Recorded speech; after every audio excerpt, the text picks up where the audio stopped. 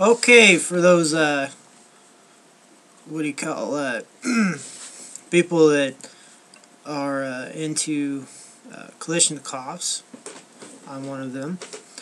I'm gonna be reviewing the difference, at least the basic differences between a 100 round Chinese drum and a 75 round Romanian drum. So you can at least visually recognize the some of the visual cues to should I really do this video? Seem to be tripping over my words. Nope, you're gonna get the raw, uncut, unpolished, mumbling, flying by the seat of my pants review. Some of these people, they run a big deal on their graphics and wording and stuff. My videos are just going to be plain and basic. Okay, enough talk. You don't want to be listening to me talk. You want to know what the hell I'm trying to show here. Okay, so to business. Wow, I took a minute and 30 seconds to waste time. Okay, so right here, this is a Romanian 75 round 7.62 by 39 millimeter Kalashnikov, known as AK-47 drum.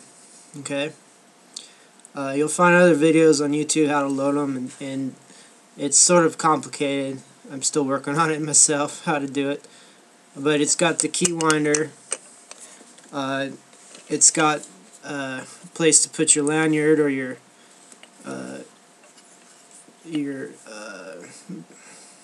attachment point to carry it, and like that. Okay. Here, let's get back to basics. I got this from the Sportsman's Guide. Bought several because they tend to come in spurts, and then they dry up.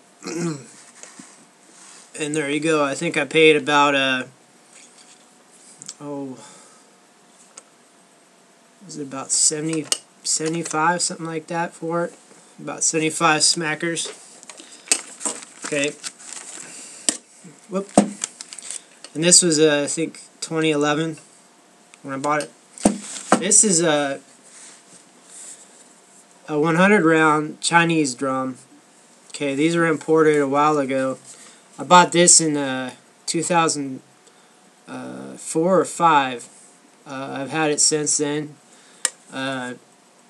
That fine shiny strange appearance. I sprayed it with a high test barbecue paint, because I wanted to somewhat preserve the finish. You go through phases as you grow up. You try dumb things and you try smart things, and sometimes the dumb things stick with you. Maybe it wasn't so smart to spray it with the barbecue paint, but maybe it didn't hurt it. I didn't spray the inside, mess with the clockwork and all that. You're going to have the wind-up deal, and guess what? You have the attachment point just like previously shown on the Romanian. I don't know exactly for sure, but I believe the Romanian is a copy of the Chinese drum. This was $300. It was new when I bought it. I bought it off of I think it was Gun Trader or something like that. It's been a while, but they pretty much dried up on these supply. I think they became banned from importation or something like that. I really don't know off the top of my head, but I got it when I could. So they're very similar. What I'll do is do a side-by-side comparison for you. You'll see that the Chinese one is bigger, costs more, harder to find. But do you see the wind-up? On the Romanian, there's 2 holes there. On the Chinese, there's no holes. That's a good way to tell the difference if you don't know the sizes. And what I should have had is a ruler here so I can give you the inches. But woulda, coulda, shoulda, right? I'm still having a kind of a raw operation here. So anyway, I'm looking at the camera, so my movements are directly opposite of what I think they are. So there you go. I'll put the Romanian in front of the Chinese, and you'll see that another difference in size. That's with them roughly together at the bottom there.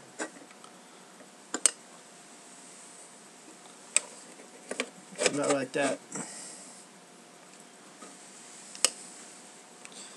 So they're very similar,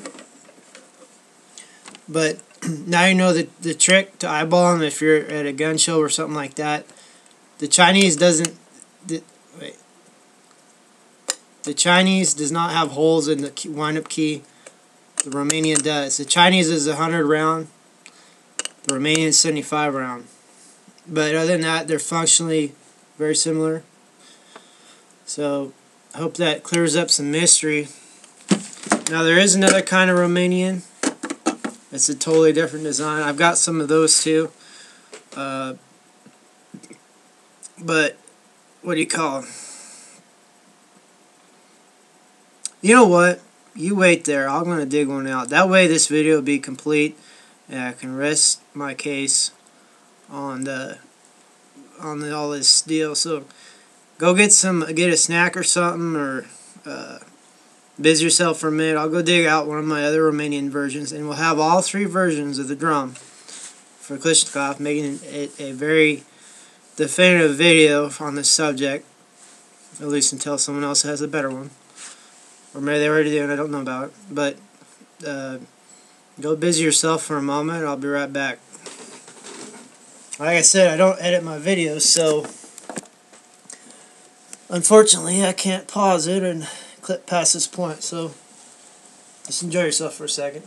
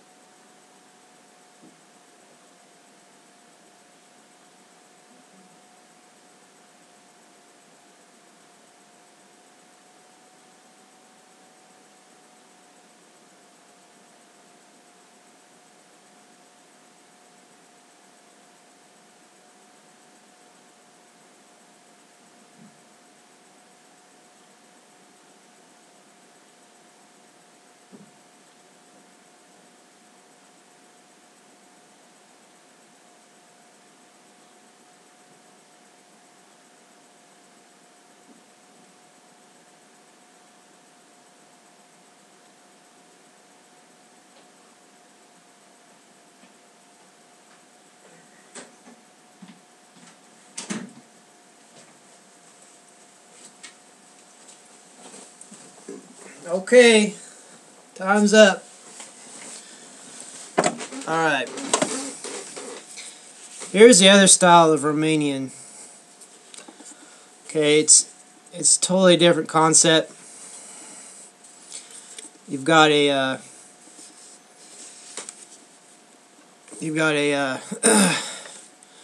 lever here that you manipulate.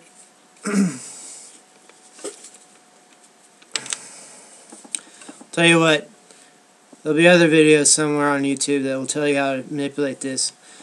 But you'll notice this is it's a little bit different angle to it.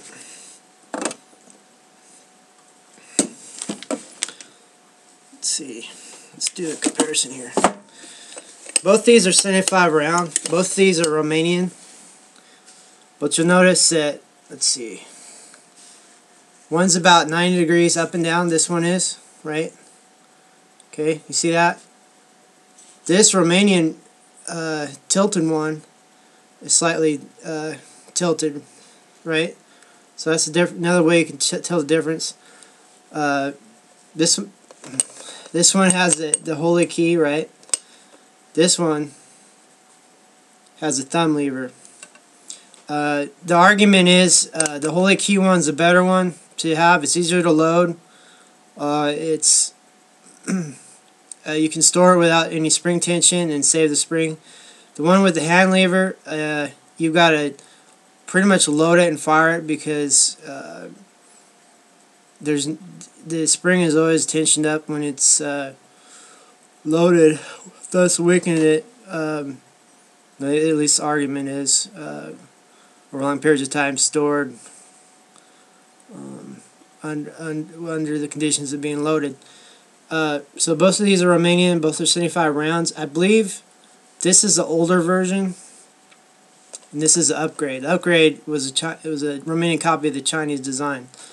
So there you go. See, we copied Chinese from the Chinese technology in the form of gunpowder, and it appears copying them in the form of designing 75 round versions of the 100 round drum magazine.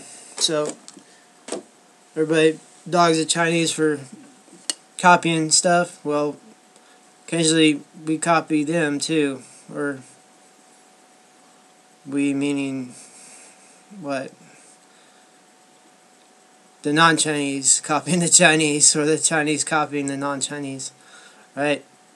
So anyway, there you go. See, you gotta forgive me. I'm a little tired, zonked. I'm barely making it, you know, on a little caffeine jitter type deal. I got other projects going on. So to review, we have this one, which is the least desirable.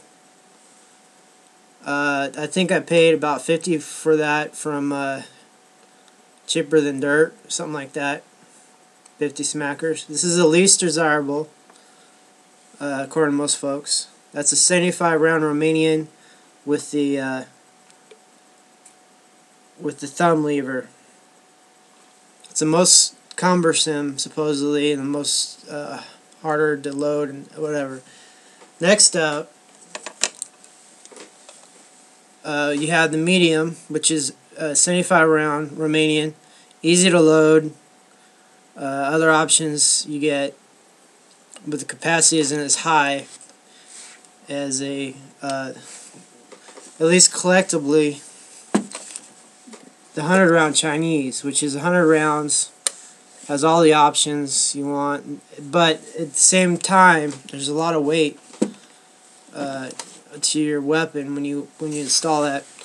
So you gotta figure out what you want to do. The one thing I need to mention with these drums is it lowers the profile of your weapon, so you're able to actually fire from the prone position, which to non-military folks, that's firing from laying down. A lot of AKs, you see them with the banana style 30 round and maybe 40 round banana style magazines or clips, if street vernacular. That makes it hard to fire from a prone position, laying down, because it gets in the way. The advantage of a drum is it lowers the profile of the weapon, so you can actually fire from your prone position quite a bit easier. So we're going up on 15 minutes on this video. I hope you understand some of the differences. Big dog, middle dog,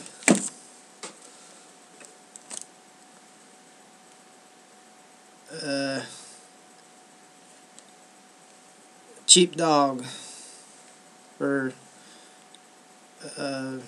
crippled dog, or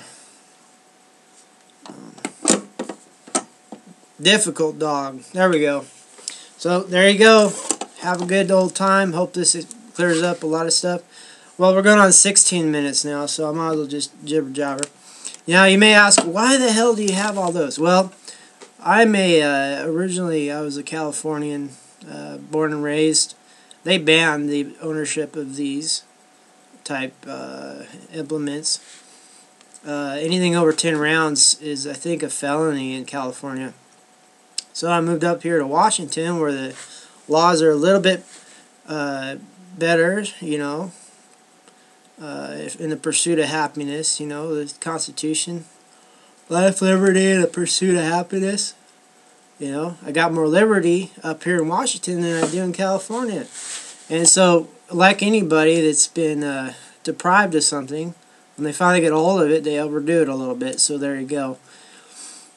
And it's always a good investment to have.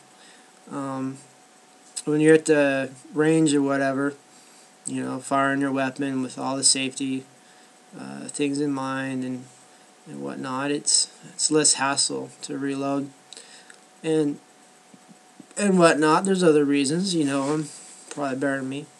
So, excuse me. There you go. These magazines are compatible with just about all the AK platforms. Also the RPG. No, skip that. RPK. Okay, big difference. RPK, line of squad support weapons from the Soviet bloc. Do you think I've talked enough about this? Are you actually holding in there? This is like a mini-series, you know.